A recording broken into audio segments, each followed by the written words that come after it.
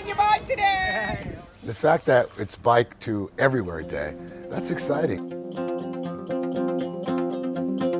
It's a good reminder that you can get on your bike to go to work, to go see friends, to run errands. I hope a lot of people are celebrating Bike to Everywhere Day. I know there's some fellow commissioners in the region, part of leading by example, but it's not just today. It's the fact that you can get to those destinations on your bike and have the confidence that MTC, working with the local transportation authorities, we're making those investments in your community so you feel safe, but also you allow your children to do the same thing.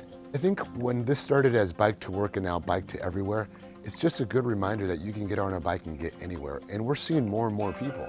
It's not just avid cyclists, it's families that are doing it, it's young kids. My kids love their bike. You know, I learned how to ride a bike from my dad, and the fact that I can do it with my kids, and the fact that we feel safe, whether it's biking to school, biking to work, biking to see friends, or biking to the convenient store around the corner for some goodies for the kiddos. It's just a good form of exercise. Bikes are a critical part of our transportation network. As chair of MTC, we make those investments on the front end to make sure that people feel safe, that it can be part of the first and last mile.